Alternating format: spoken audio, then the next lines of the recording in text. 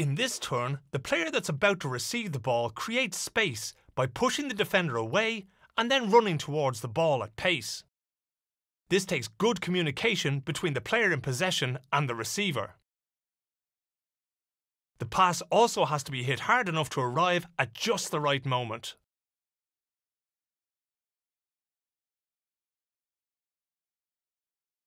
When receiving the ball, the player is half-turned to make it possible to dribble past the opponent in the next instance. There are a wide variety of dribble moves you can use in this situation. Remember to pick one suitable for the angle your opponent attacks from.